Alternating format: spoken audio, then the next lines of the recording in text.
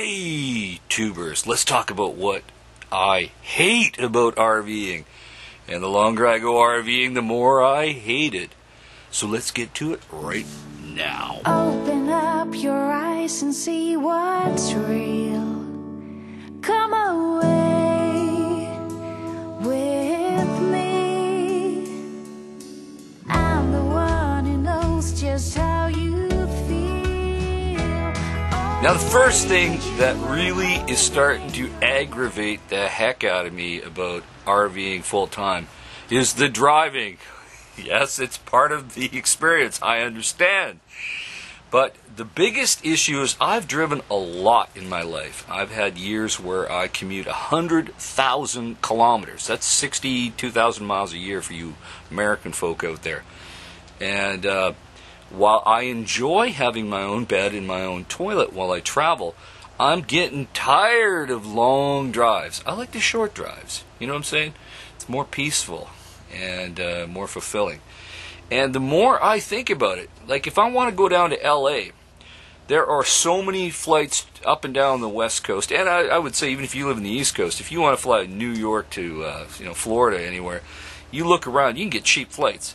And if you figure out the gas mileage of this pig here, it cost me about $500 for me to drive south each way. So I can get a flight for $100 and change each way to go to LA, and the rest I can buy a nice hotel or go on Airbnb and rent a condo or something. So I'm really, really worn out on the driving. I like arriving. That's what I like, arriving with the RV. If I could pay somebody to drive the RV and just get there, that would be easier. A lot more expensive, of course, and of course you can only hire somebody that you can actually trust, which is another problem. But that being said, I like arriving where I want to be. Not interested in the journey anymore because I've driven everywhere around this continent. There's only a few places I haven't been, so I'm just not interested in chewing my cabbage again for the 15 billionth time.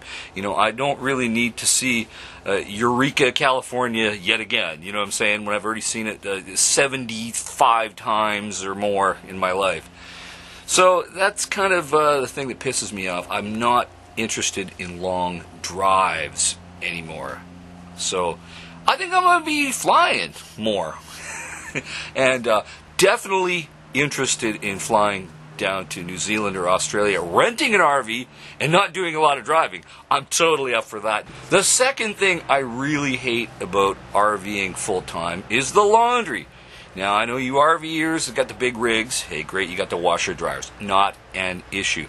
I'm getting tired of taking my laundry and throwing it in a machine that everybody else uses. Hey, I don't know what the hell was in that machine beforehand. And a lot of these machines don't even do a great job. It's starting to really, really wear on me. Third thing, minor, of course, still kind of tired of people that I know, especially saying, hey, well, you live in an RV all these years, where do you go take a poop? They don't realize we have bathrooms. Tired of the ignorance of the RV lifestyle for those who are not RVers. It's annoying. And the second question always is, well, where do you shower? I shower with a bucket with a rope on a stick. Come on, I shower in my shower. It's really stupid. And then, of course, then comes the mail question, blah, blah, blah. We've all talked about this. Ad nauseum for you Latin fans. So, for you full-time RVers, what the hell pisses you off the most about full-time RVing? Now, with money, time, and effort, you can get around all these problems. So, I know I can always rent a condo wherever I go. I can rent an RV wherever I go.